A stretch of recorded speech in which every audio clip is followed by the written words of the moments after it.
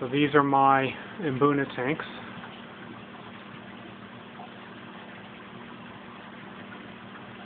Yes, there's some non-Mbunas in there, as well as several fry that are growing up. I couldn't get them out, removing all the rocks. I think there's 6 left. And there is a cave vent which leads to that downspout, which connects to the fish bridge. That valve is to start and stop the siphon in the fish bridge easily, so that it doesn't have to be moved full of water. The 2x4 is temporary, although it's turning out to be a little more than temporary, but that will be attached to a wall bracket. Fish bridge goes over here and into that downspout,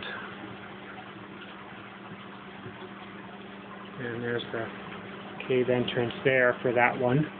I was hoping to catch some fish in it, but no such luck right now. So this is the second tank.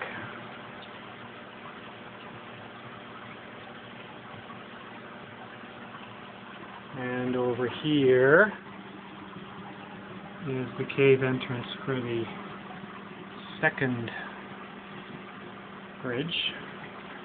Downspout goes up there, across, and down into the third tank.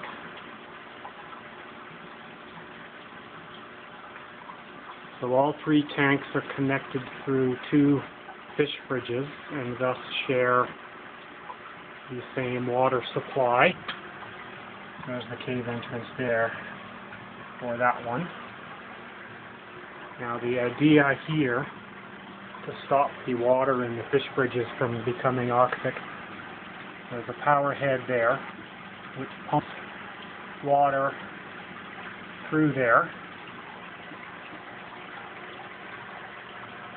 and I won't show you the hosing because it's all hidden away, but it pumps water through into this tank here.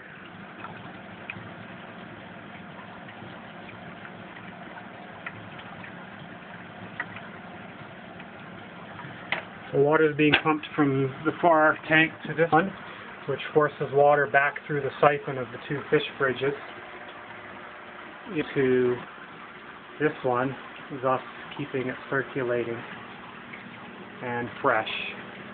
Each tank has its own filters and heater. This tank has a fluval fluoro thing and a hang-on back filter. And this tank has a fluval as well. There's a hang-on back that's there temporarily, so I can start a cycle on it for another tank. And it's also got an overflow. This is going to probably be too dark, but it's got an overflow with the do-it-yourself wet-dry filter with pot scrubbies there. That then gets pumped back, so that's quite large capacity. And then this tank also has its own filtration, 2 hang-on filters, so it's ridiculously over-filtered, which is good. And that is the setup. The fish do use the bridges, although more at night than in the daytime. The advantage to this system, well, there are several. One of the big advantages, of course, is water changes are much simpler. You have 1 water change instead of 3. You're draining all of them at once.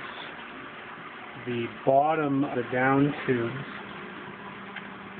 on the deepest tank is a little bit more than 50% of the tank depth, so you can do 50% water changes quite easily without stopping on the fish bridges. So they just continue and you're changing it all at once.